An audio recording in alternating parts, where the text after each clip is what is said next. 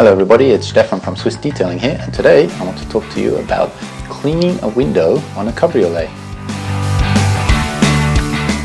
People who have cabriolets know this problem. You open up the door and the window drops down about 1 centimeter. When the window has been cleaned, it leaves this residue mark from the rubber. Clean it on from the inside, that's fine. If you clean the other side from the inside, that's fine as well. But as soon as you open up the door, the window will drop down. So it's like this chasing system.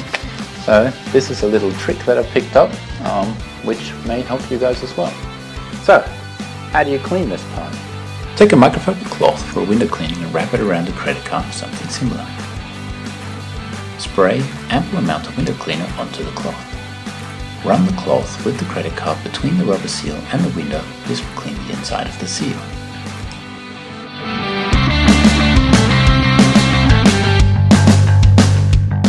Do the same to the other side of the window.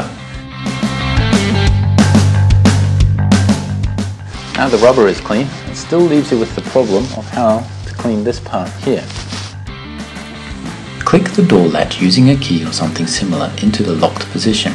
This will fool the computer thinking that the door is closed and will raise the window. So once the window is up, you can clean both sides without any problems. Now, just remember to lift up the handle again. The window will drop down, the lock will open up, you can quite safely close the door again. Okay, and that's it.